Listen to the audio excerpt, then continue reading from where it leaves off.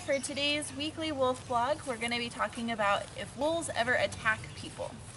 So it's a big misconception of the big bad wolf that wolves are always out to do bad things and to hurt people.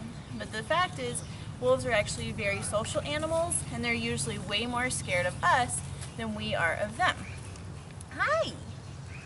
Now these two, they are definitely big lovers, but Mikey here is one that sometimes gets a little bit of a bad rap because he likes to jump on us. And that's just because he wants to play. It really isn't anything that he's trying to hurt us or do anything like that. It's just his form of thinking that we are in fact wolves too, which we're not, but he doesn't know that. He thinks that we're all his best friend. In the wild, if you were to see a wolf, you'd actually be pretty lucky because, like I said, they tend to be way more scared of us. So if you were to see one, they probably saw you at a distance and they ran off because they really just don't want to deal with you at all. The few attacks that there have been of wolves on people have only been from sick animals, and that's a pretty rare thing to find, so it's really nothing that you have to worry about.